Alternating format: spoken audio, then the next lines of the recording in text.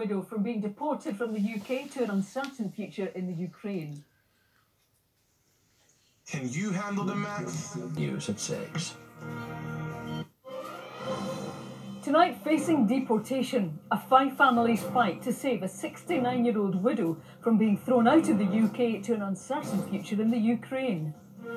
I live with her, so it's a bit hard to think of not living with her since she's a big part of my life. And she's like a mum to me, to be honest. Also tonight, an oil worker on a North Sea platform is to undergo... Good evening. She's a 69-year-old widow with no relatives in her country, no home and no income.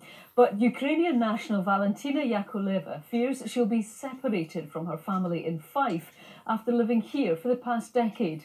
Now, a legal battle is underway to halt her deportation. Her MP has told the Commons that the immigration process in her case is a black mark on our society, as Craig Miller reports. Valentyna Yakovleva is on tenterhooks, not knowing whether she'll be forced to leave Scotland and return to her native Ukraine, where she has no family left and probably no home.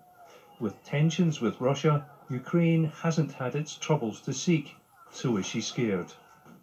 Вы боитесь, у вас есть чувство страха? Ну, конечно. Yes, of course. Yeah.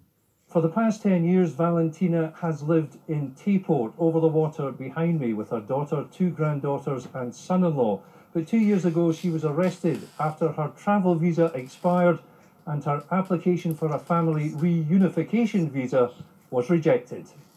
But there were errors in her initial application and she had to spend 2 weeks at the Dungavel Immigration Removal Centre before being released. Her options are leave now with a possible return in a year, or be forcibly removed and not be able to come back for 5 years.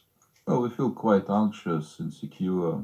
We don't know what will happen next. And if she has to go, then for how long the ban will last. Every day we feel that something might happen and we don't know what and how, what will be the next scenario for us, all of us.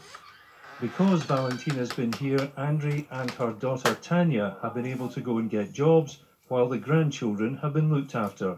The family's MP raised the matter in the Commons earlier this week and says the immigration process in her case is a black mark for our society. She has no income, health issues, no family in the Ukraine, and I just think that that just demonstrates that this is an immigration policy that lacks dignity, compassion and respect. For granddaughter Daria, Valentyna's dilemma is hard to take. She's a big part of my life, and she's like a mum to me, to be honest. And she's always been there for me. She's always cooked me my meals. She's always, helped me get ready for school. So it would be very, very hard without her. Yeah. Home Office Minister Kevin Foster has said he'll look at Valentyna's case. It's now an anxious waiting game for the family. Craig Miller, STV News. A worker